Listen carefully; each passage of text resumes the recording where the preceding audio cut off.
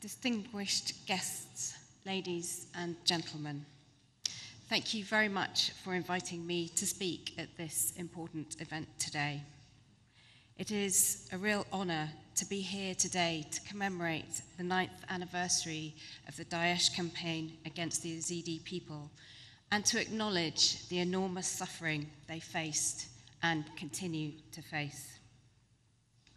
In many senses, it feels like what has happened to the Yezidi people has defined my experience of Iraq.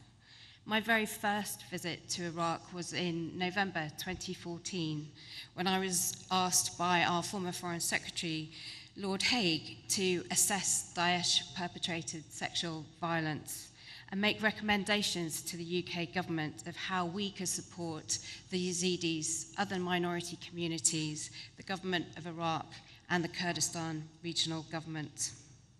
I was, of course, absolutely horrified and shocked by what I heard, the testimonies from people who had experienced the atrocities that Daesh perpetrated, and to learn more about what had happened to people here. And those experiences have stayed with me.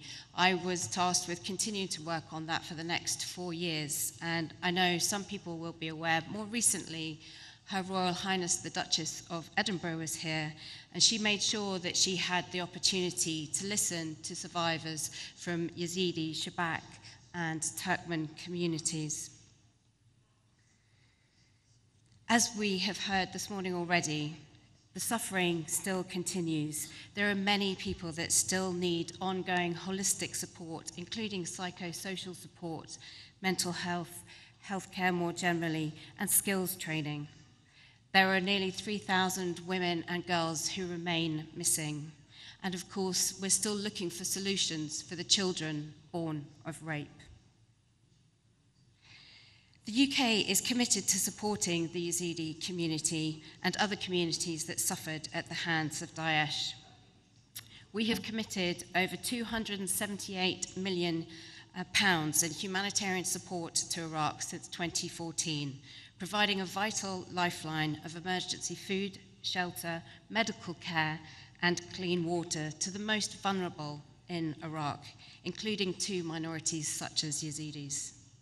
We will continue to raise the importance of providing this support to communities that remain displaced as a result of Daesh, with the government of Iraq and the Kurdistan regional government. On the 1st of August, as His Excellency the President mentioned, the UK formally acknowledged that acts of genocide were committed against the Yezidi people by Daesh in 2014.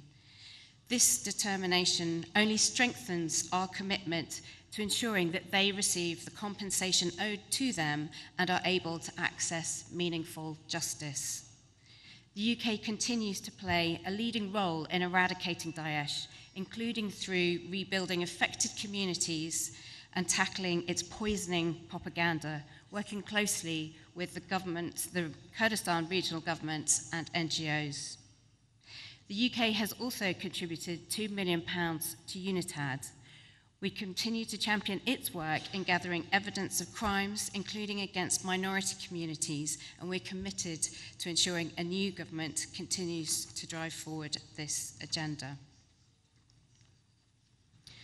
9 years on, there is still a need for justice and accountability. The UK advocated strongly for the passing of the Yezidi Survivors Law, an important first step towards assistance and justice for survivors of Daesh-perpetrated atrocities. We're pleased to provide financial support to its implementation, and we welcome the news that around 800 survivors are now in receipt of salaries. However, barriers do remain, preventing access to the Yezidi survivors' laws for those entitled to it.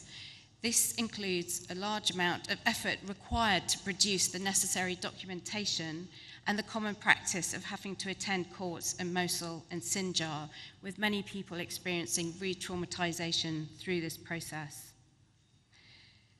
NGOs such as Farida Organisation have provided excellent support, taking more than half of those in receipt of salaries through the process.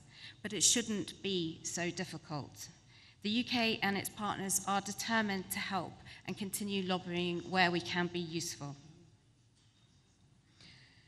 Returning to Sinjar remains a huge challenge for those who are displaced. They deserve to go home to a safe and secure city with ample service provision, and this will take time and resources. The UK supports the Sinjar Agreement and believes the appointment of a mayor is a vital first step to re-establishing Sinjar as a thriving city. We hope to see a mayor in place in the very near future to start managing the funds allocated to Sinjar and its reconstruction. Finally, while lots of positive steps have been taken to address the suffering of the Yezidi people and other minority communities, more remains to be done.